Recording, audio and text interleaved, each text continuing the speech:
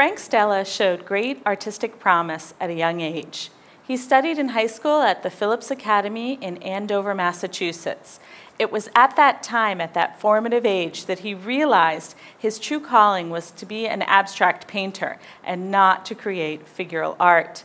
In fact, later in life, Stella would comment that he was the first generation of American artists who grew up at a time in which abstraction was the norm. So Stella realized in his statement that he benefited so much from the artists who had come before him.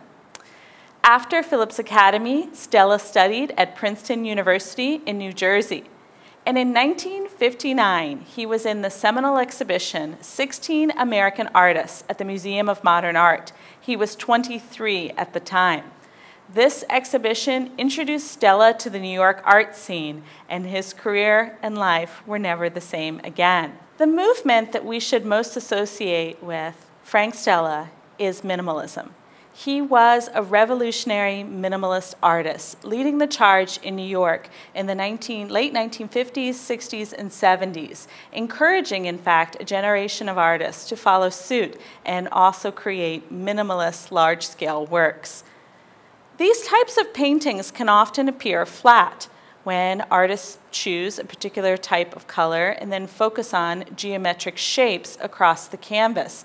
But our Frank Stella is anything but flat. In fact, the curved forms that appear across the canvas add a dynamic sense of movement, almost mimicking a type of dance.